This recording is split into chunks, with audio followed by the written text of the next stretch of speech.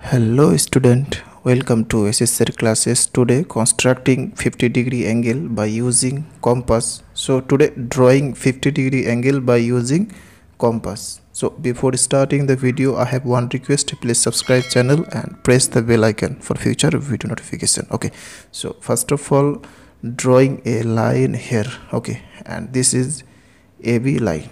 Next, drawing a arc on the point A. Okay, taking any length and drawing arc by this way. Okay, and with same distance and putting the compass here and cut the line AB by this way. Okay, so this is C, D and E point. Next, taking the distance between A and E by compass and putting the compass on the point E and drawing a arc here. Okay, with same distance and drawing a arc here, and which cut each other at a point. So this is P point.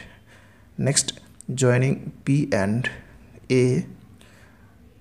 So joining this, so we got 50-degree angle. Now checking whether it is 50-degree angle or not. So this is perfectly 50-degree angle.